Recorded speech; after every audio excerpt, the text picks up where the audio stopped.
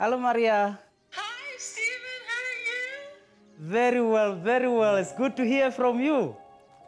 Tell me, how's Honey Bun doing?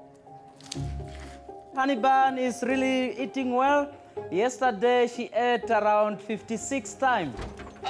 Just hearing your voice makes me want to come home right now. Thank you very much. Goodbye. Okay, bye. All right. Let's go, Honey Bun. Honey Bun, come. Come. Let's go. Let's go. Oh, let's go. Yes. Oh, it was just so nice to hear Stephen's voice. Let's go. Ria was just calling and greeting you. Let's go now. Yeah, it makes me want to get into a plane and just go home and see how everybody's doing myself.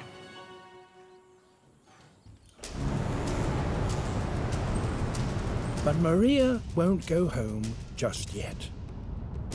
There is one more destination she must visit. The end of the line for the majority of trafficked African pangolins. In 2017, Chinese customs officials intercepted the largest illegal shipment of scales on record. Pangolin scales are one of the oldest traditional Chinese medicines, and even as recently as last year were listed by practitioners as a cure for the symptoms of cancer.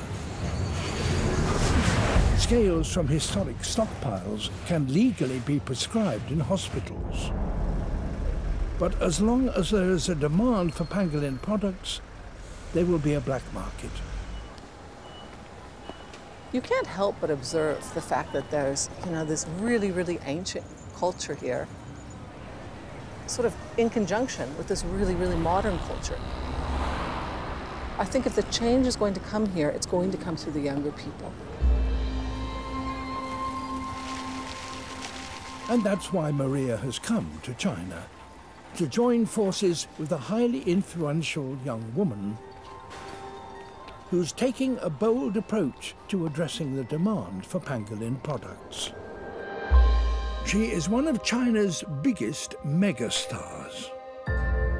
An actress, a model, and icon, Angelababy.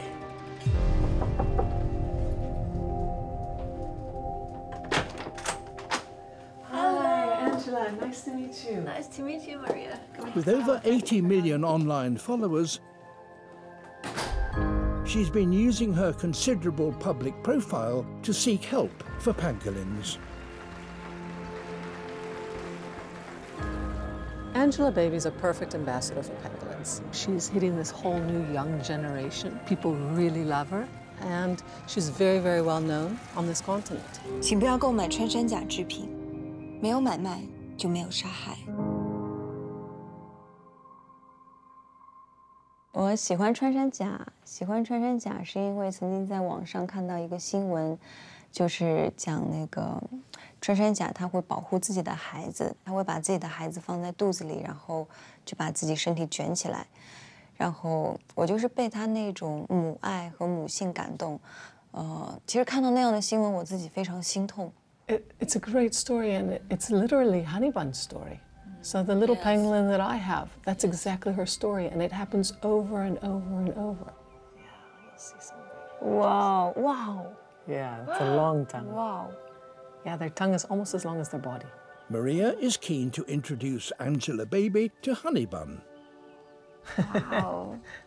How old is she?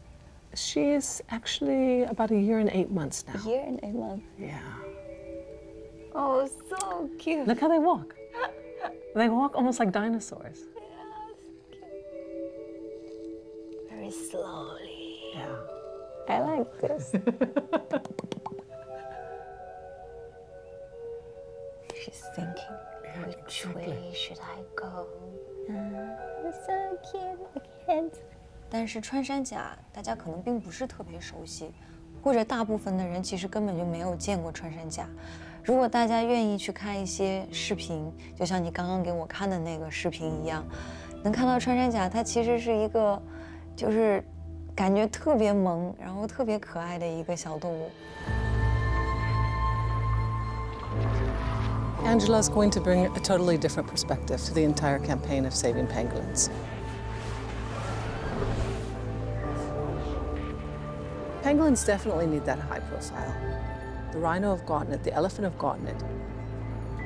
And pangolins have sort of been left behind.